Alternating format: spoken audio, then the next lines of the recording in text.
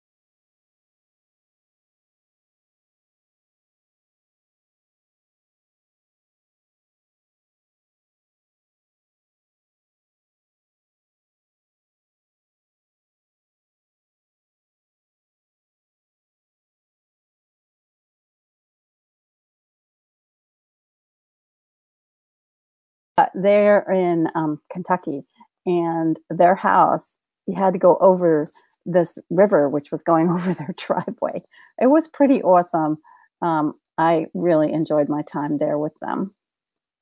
And I'm so excited to bring them to you, and I'm really bummed that the sound is not working.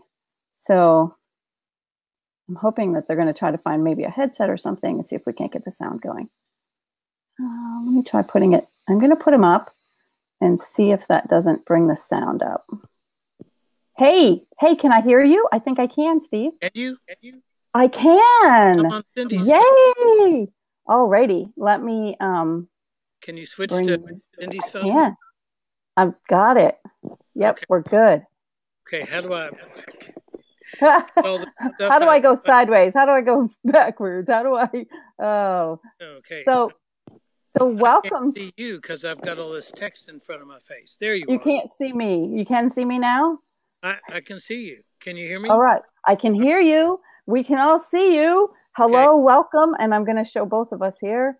How do I do this? I go here and then, oh, look at that. So I was showing people while we were waiting to get the sound figured out, the picture from your website where it shows the home life in the New York Times and the Herald.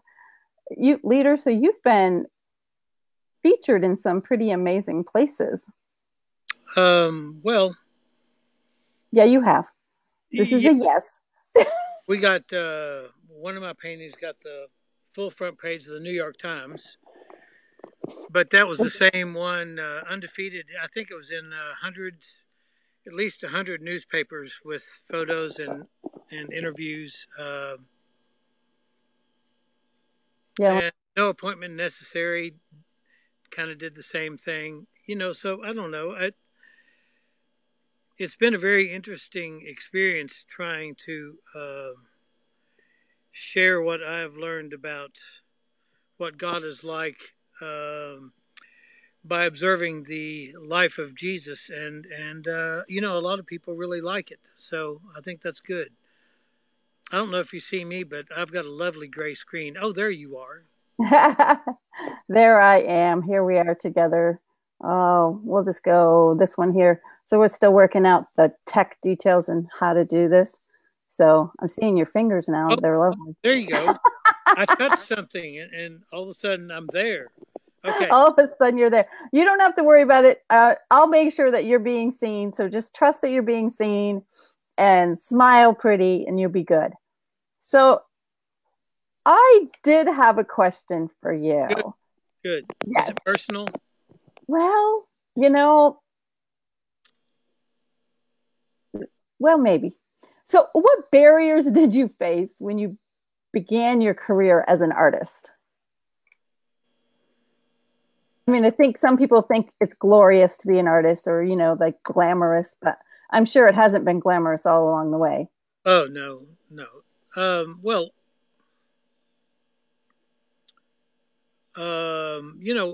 when I started as a professional artist, some of the biggest hurdles I had to overcome were because most of my big clients expected me to either be strung out on drugs, be drunk, have absolutely no idea what a budget was, have no respect for deadlines. And so, I show up beating deadlines, beating budgets, and going above and beyond the call of duty every possible chance I could because, art can be a wonderful profession, but it doesn't get a lot of good press, mostly because there's a time-honored tradition that we're starving artists and that we're not worth anything till we're dead, and that still may yet be true, but Well, I think it's more that you're worth more once you're dead because you can no longer create, right? I mean, so that creation ends, and then those creations become worth more because you can't get any more new ones. It's not fair. I know, it's so not fair. I haven't. As long as she outlives me, what do I? Yeah, there you go. It'll benefit your wife and your children. This is a good thing. So, back up. I have an artist friend in Vermont who I believe he's the one doing it. I haven't confirmed this, but there's a restaurant there, and he would go in and on the back of the paper placemats, he would draw a photo and leave it for the next, or draw a drawing and leave it for the next person. Well, and it was just, I did that a lot, but I didn't leave it for anybody. I took it. Yes, Yeah, it's both work. So you do go to a restaurant pub now and make some creations too. Yeah. Is that not true? Yes, it's a place called the Woodford Inn, and the pub aspect of it is called Addie's, and they've got a 5.5 foot tall by 7 foot wide stucco wall that's been painted black with a frame around it, so it kind of looks like a chalkboard, but it's really a rough surface. Not as rough as the brick wall I'm painting on now, however. And I've been doing chalk murals and erasing them once a month now for almost 7 years. Okay, so 7 years ago, taking you back to that very first one that you did, and that first month that you had to go in at the end of the month and erase that very first one. How did you feel? Well, I didn't mind at all because actually Bruce was, the guy that owns the place, was erasing them for the first few months. And then I realized, he's having all the fun because he doesn't have any attachment to it. So I started videotaping, erasing them. And there would be times when that the pub would be really full, and I'd get up there and start wiping it off, and people start yelling at me. They thought maybe the help had gone mad or something. So, since almost everything I've got has a sense of permanence to it, it's like I still have every Art for God painting in my possession as the owner, except for one. And so to have something that I can create and of course I photograph it, but to create and destroy, it's actually been pretty liberating. It's not near as panicky as I thought, uh, because you're going to do it, so you just do it. I've erased some beauties, so I can tell you that. Oh yeah, there have been some where I've watched the video of you erasing it and I've almost cried. I'm like, no, that's so beautiful. But you do take a photo of it or somehow have Oh yeah, some kind of record of it. yeah. So yeah. um, what was the first painting that you ever sold? I have no idea. I have no idea. I mean, you know, I have no idea. How did you transition then from? I have to go back to high school or something like that, I guess. So did you always know you wanted to be an artist? Uh, I always knew that I was an artist, but I didn't always know that I wanted to be one. Um, well, I mean, I grew up in a very high functioning family. My dad was an engineer and a very, very good engineer, and a very practical and logical, if I can't add it together and get the correct answer, then it can't possibly be true kind of guy. So the world of gray didn't really exist very well for him. And mom was the creative one. Well, dad was too, but so, I mean, I pursued my art, and in college I went into architecture first and liked that pretty well, but a couple of things happened that made me leave architecture. Then I went into engineering because I knew I could have a firm given to me if I did that, and it was like, oh my God, this is like the worst thing I've ever done. So it's not that it's not great for some people, but engineering has some very creative aspects. But it was very difficult for me to feel creative when I was doing road elevations and and stuff that my dad designed. And as the years have gone by, I've gone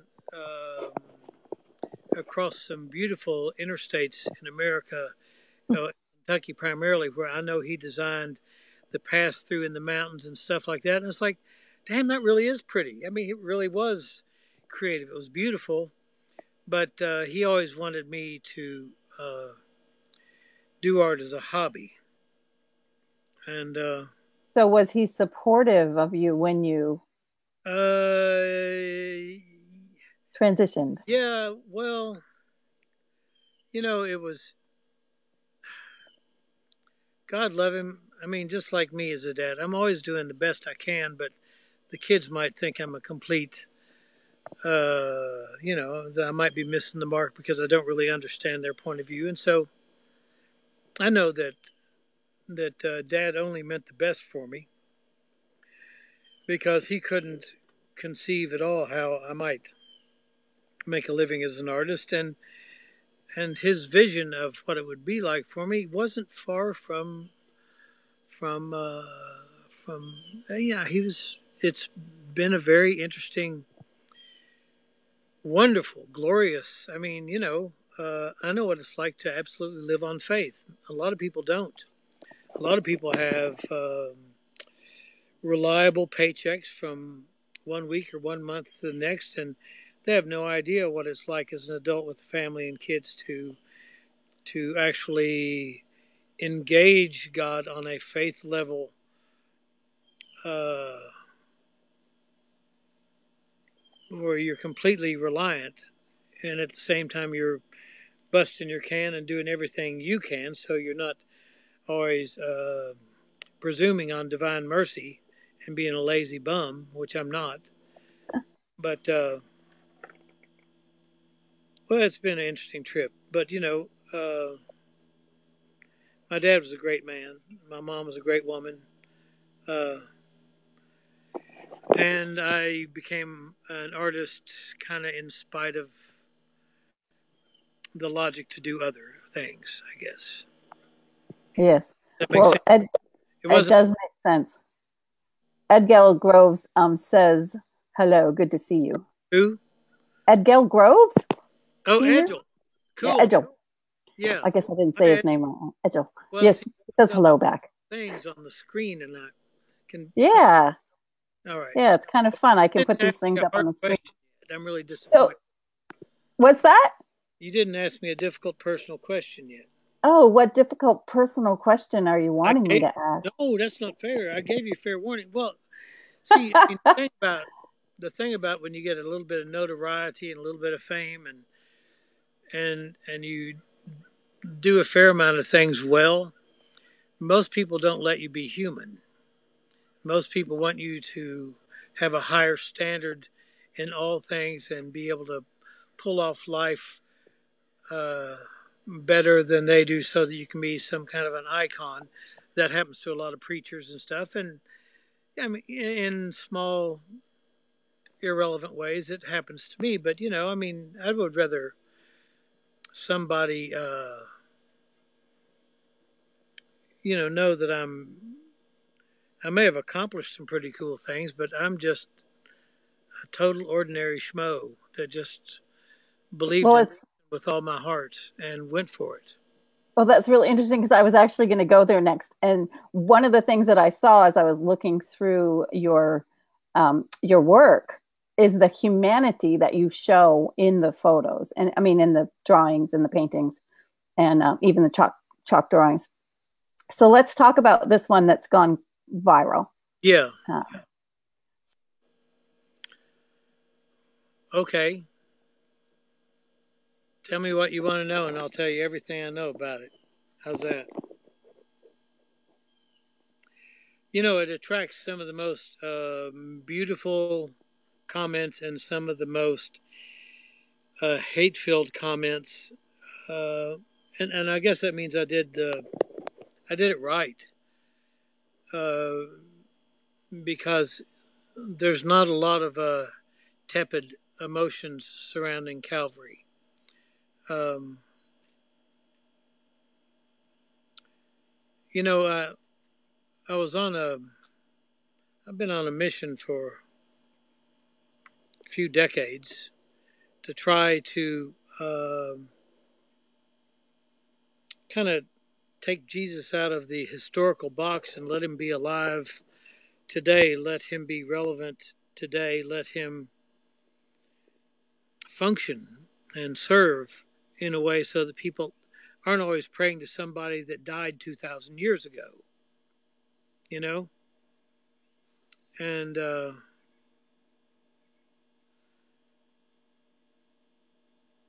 the things I've learned about Jesus of Nazareth and the way he conducted himself, the way he treated other people, the way he responded to tragedy and suffering. Because I've been a Buddhist, I've worshipped with Hindus, I've been a fashion of a Muslim, I've worshipped with Native Americans. I mean, I've kind of been to a bunch of synagogues, I've been to a bunch of different denominations, but the one thing that I learned from Jesus that no one else seemed to be able to inspire me on that level was that this is exactly how God acts when he is in full partnership with a human being. This is what and how we might act in service to others if we're in full partnership with God. And, I mean, there are a lot of great prophets, but I don't. Let me change that to a positive.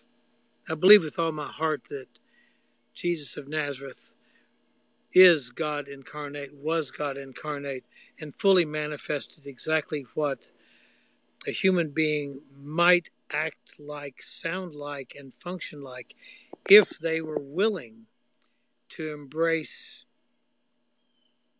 a full partnership with deity and divinity and not have any self-centered motivation behind any of the good they might do.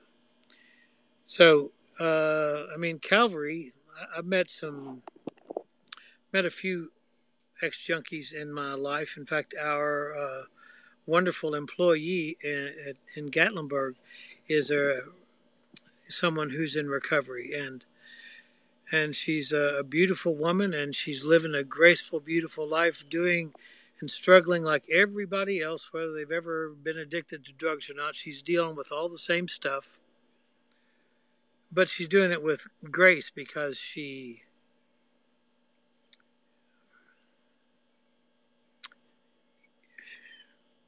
embraced partnership with the Creator. And so Calvary was,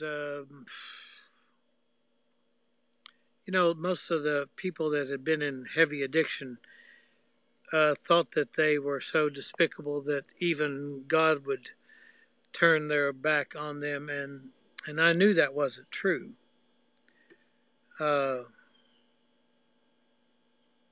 And what little I know about God from knowing He's been real to me since I was 5, I still feel like I've got a ice pick scratching on the surface of the world's greatest iceberg, trying to figure out all these great things. That's why I love Jesus so much, because doesn't matter how ignorant I am, if I can just remember to have a certain amount of grace and patience, and to choose kindness over, self-centered decisions, at least I've got a chance. I know what side I'm on, Yeah.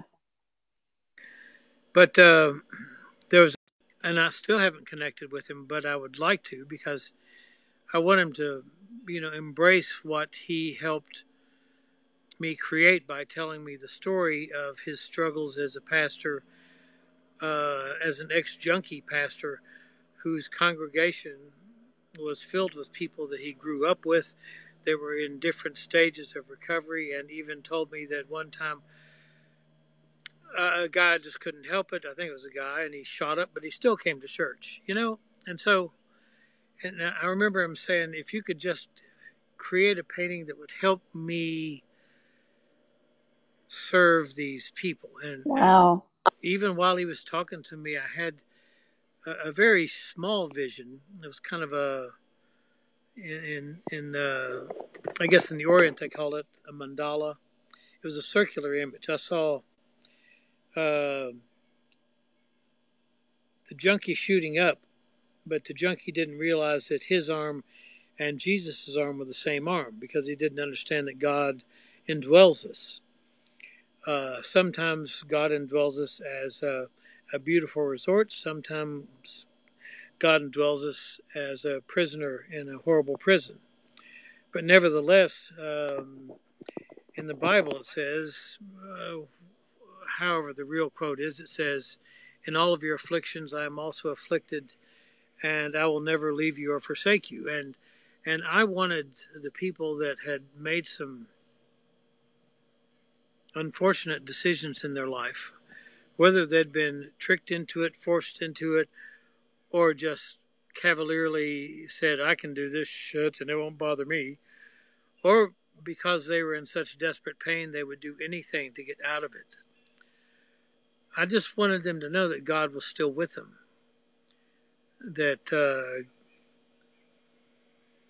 that's the God I adore. That's the God I say hello to every day. And sometimes I say hello to God and say, sorry, I really screwed up yesterday. Let's talk about it. Or I go, man, yesterday was awesome. I got to serve some really, really neat people. But I know this. I know service is sacred. I know it's sacred. It's not. It's like wherever it is in the Bible, they talk about the first mile of service, and Jesus talks about the second mile of service. That's where God hangs out.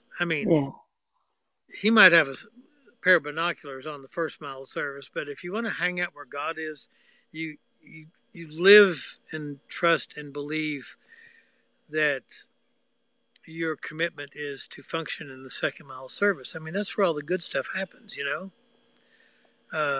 Your whole family really embodies that. I just want you to know that your whole family embodies that. You and all your wife and your children. Well, You, yeah. wife, and your children. They all embody that. I think all the kids are pretty awesome too. Yeah, the boldness in your family is amazing. They must take it out of Cindy.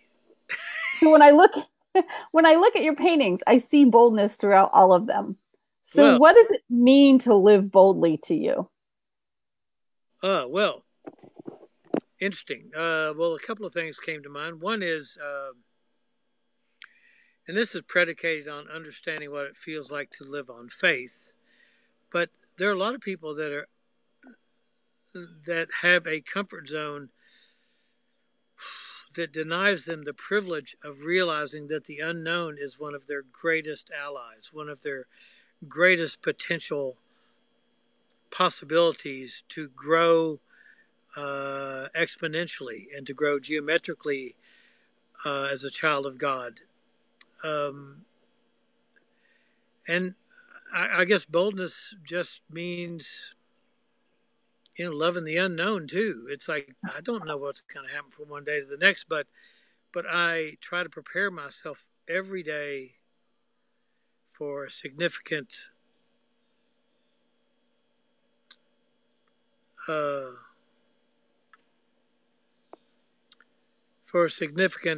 success and significant failure or apparent failure, and it's a tough thing to want to feel like you can control life because you can't, and about the only thing that you can control. I remember hearing, and I don't know who actually initiated it, but I remember hearing one pastor on radio one time say, "I'm absolutely convinced that life is 5% what happens to me and 95% how I react to it."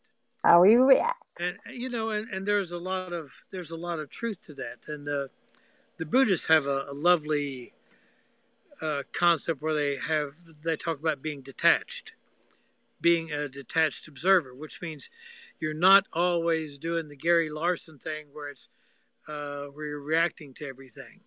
And I think there's a lot of spiritual truth and beauty in trying to observe things that happen without always feeling like you have to react to them.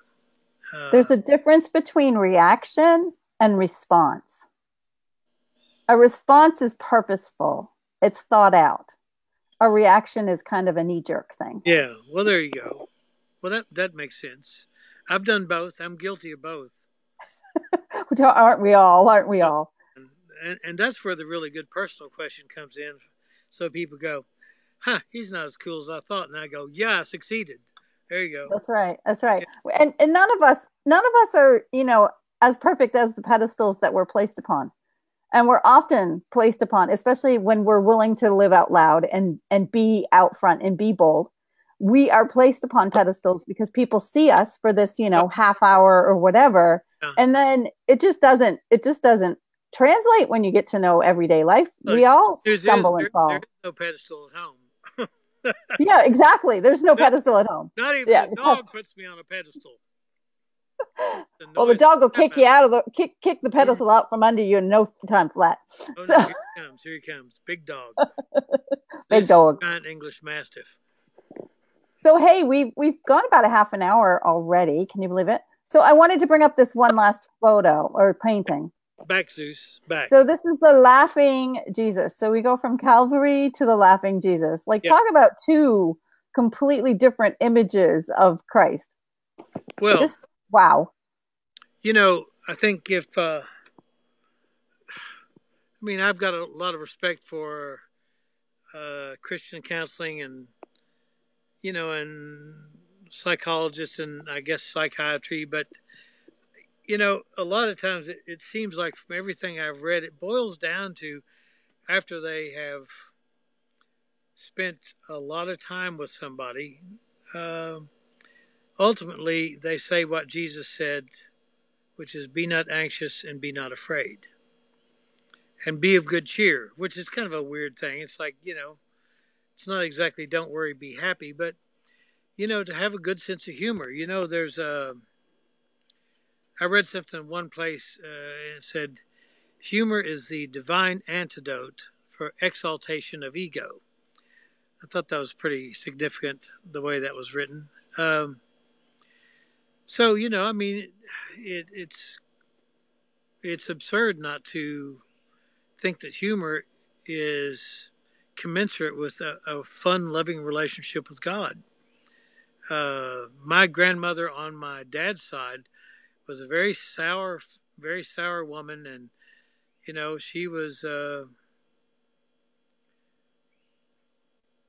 she just had a different vision of how to act holy, and so her prayers always had these and thous, and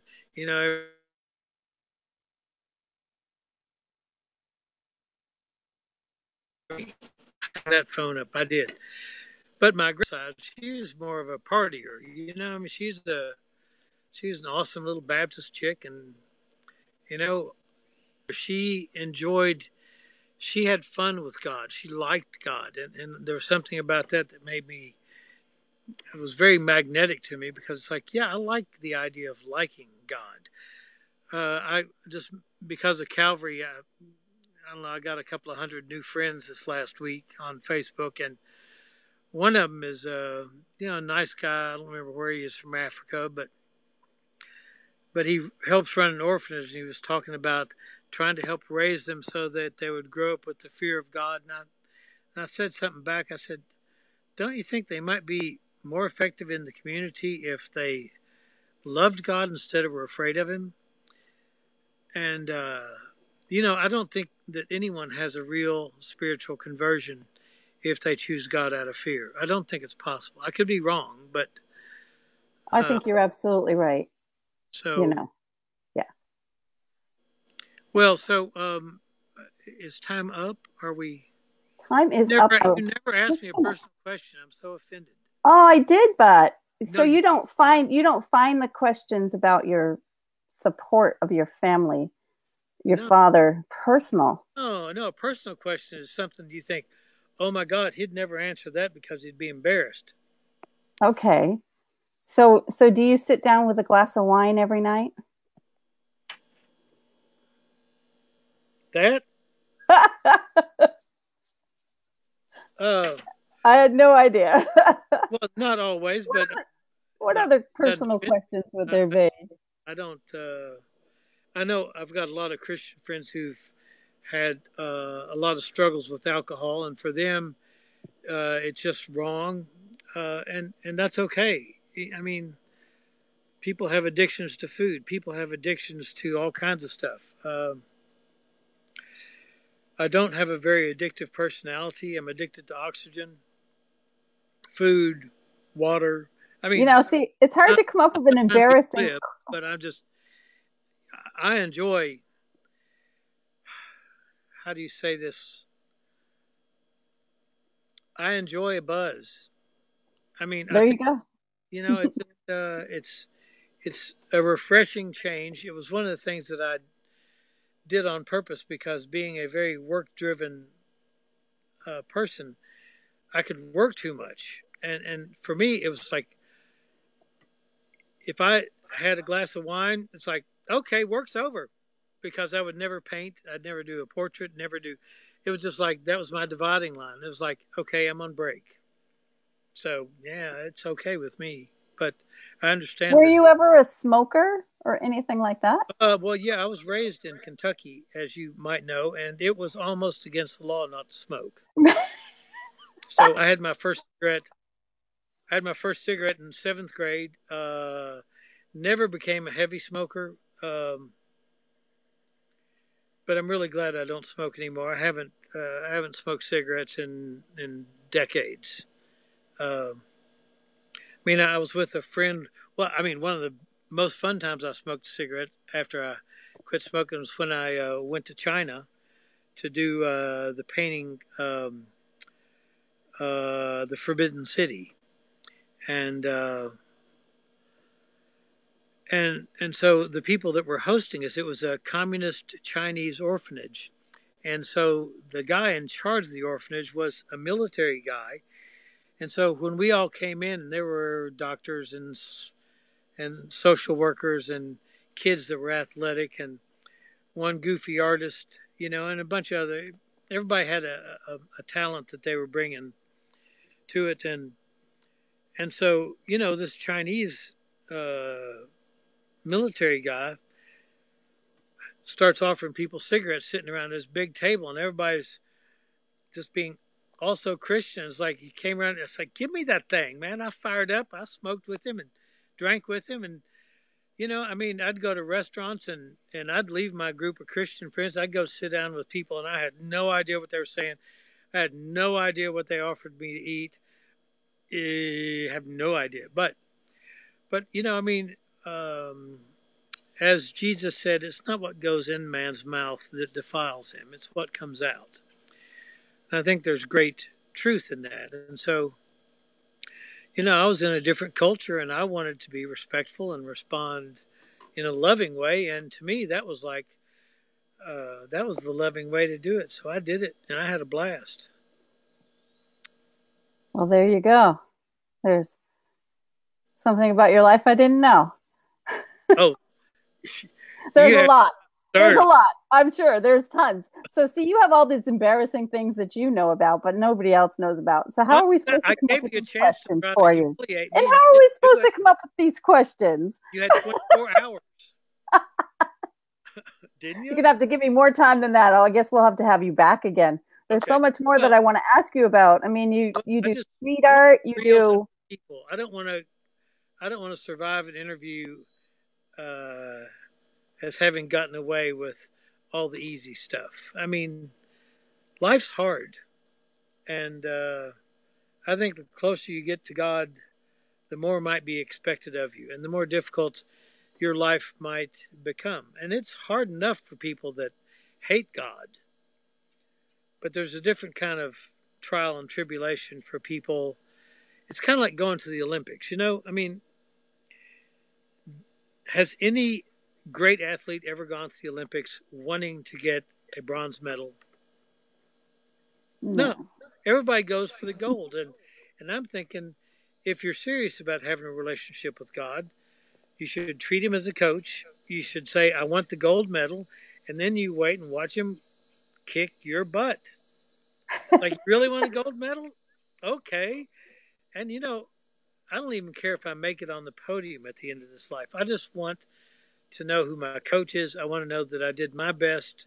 I don't care that somebody did better than me. It's all relative anyway in eternity, right? It's about finishing the race, isn't it? It's about staying in to the end of the race. Yeah. So if there's a scripture out there that says that the prize goes to the person who finishes the race, it ain't going to be a pretty race. Well, what's it? Paul's not my favorite guy, but I think he was pretty cool. He said, I fought a good fight. What was that? But it was lovely. It was really, it was really nice. So, yeah, I'm in agreement. Press on to the high calling. Way. What's that? I said you look really pretty tonight. Oh, thank you. Thank you. Well, I have your sites that they can connect with you. And if they want a portrait done by you, we'd even talk about portraits. You do portraits of people. What else do you do? Just real quick, what else do you do that people could, you've got a blog so they can read what you're writing. I'm not a good blogger though. My brother told me about blogs like 15 years ago. And I don't know. I just don't feel like I have that much to say on a regular basis. It just seems like you'd be so annoying to always have something to say. You have something to say every day, but it comes through on your art. Don't worry about the words. You keep doing the art. You keep sharing you and what God's placed in you with the world, and be boldly you. That's all we can ask for. Words. It's like they say, if your work speaks for itself, don't interrupt. Which leads into better to be thought a fool than to speak out and remove all doubt. So yeah, I'll let my art speak for me so I look better than I am. There you go. There you go. So thank you for joining us today on beBOLDyou interview live with Cyndilu. I really appreciate that you have done this interview with me, and I will work on some of those questions, and I'll have you back, and I'll just have all those kind of questions. I'll be talking to your wife and your children to get the scoop on the questions I should be asking. Okay. All right. Thank you. Anything else you want to say to the world? Well, I'm actually going to read what you wrote, because you when I asked you that, and I love this, when I asked, is there anything else that you wanted to know on the pre-interview questionnaire that I do, you wrote, with no tangible proof, I am absolutely convinced and know that God is real. While I know my limited finite knowledge cannot possibly comprehend God, I know from the life of Jesus how God would act and treat others if God was human. And I couldn't have said it any better. And it's totally what I believe, that we're here to be Christ to the world and to show that love of God to people, and to be as human as we can be, yet filled with the power of God. So thank you for that revelation for me. So we shall see you all the next time. I think my next interview is in a few days, and it's with your daughter, Fanta. Oh, cool. So all the family is happening. All right. Thank all you. right. All right. You hang up first.